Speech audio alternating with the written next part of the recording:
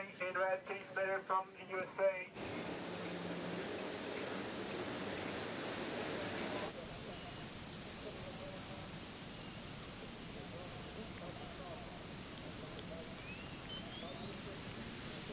You know, there's been talk for a long time about surfing in the Olympics. I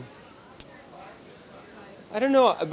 Before, I've never really had a strong feeling for or against. You know, we do have a world tour which determines who the best surfer is in all the different conditions.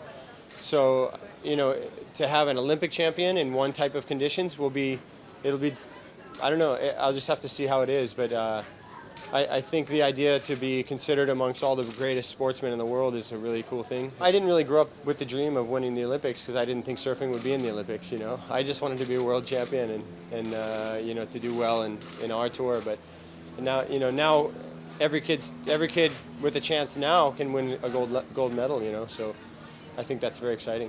I still dream, you know, every day. I look online, I look at the surf forecast around the world, and I dream about somewhere I want to go in the world. You know, my desires, my goals before were really about competition, but now it's about the enjoyment of the lifestyle and surfing good waves or big waves. You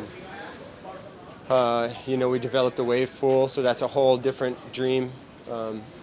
There's lots of different avenues.